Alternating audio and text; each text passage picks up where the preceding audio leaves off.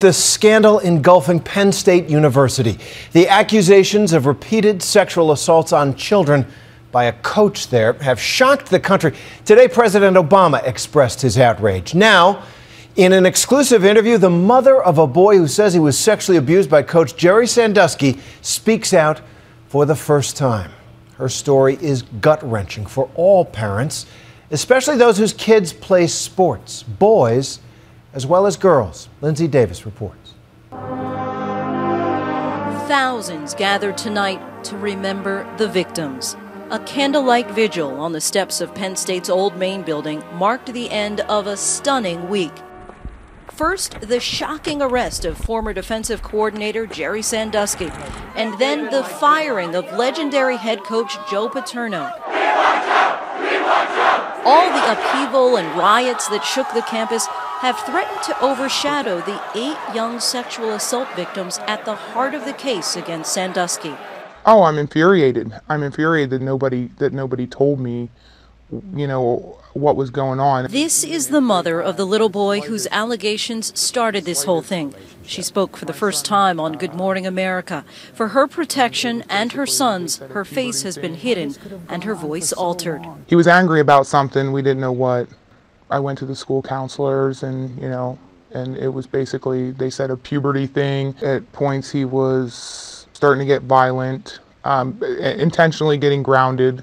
According to grand jury documents, Sandusky allegedly began taking victim number 1 to football games and gave him golf clubs, a computer, and clothes as gifts. Eventually, Sandusky allegedly sexually assaulted the young boy repeatedly during sleepovers at his house. It's different from a typical abuse story, maybe in how prominent the abuser is. Nevertheless, the outlines of the case are all too typical. Ariel Zwang runs a sexual abuse crisis center and says 1 in 6 boys are sexually abused before the age of 18. 90% of them by someone they know, a relative, a teacher, a coach. A coach can be a very trusted and revered authority figure in a child's life. Athletic attainment can be what causes a child to blossom, can get them access to a college education. So the coach can be in a position of enormous power with a child. It begins with the abuser grooming his potential victim. With a boy, we're talking about sports, it may be special attention in the coaching process, maybe special opportunities to see the coach outside of the confines of the normal coaching relationship.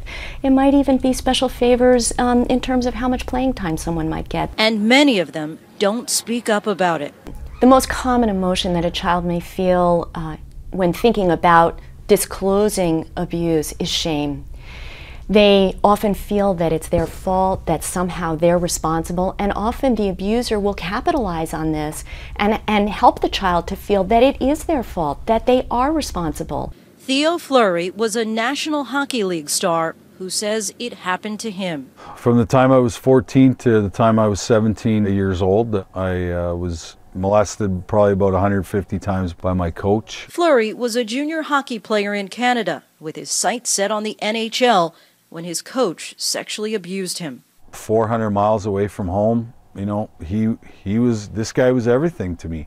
He was my dad, he was my mom, he was paying for everything for me. He basically at that point had convinced me that the only way that I was going to make it to the NHL was through him and being with him. And like many other abuse victims, he kept what happened to himself. You just don't have the faculty to be able to deal with it.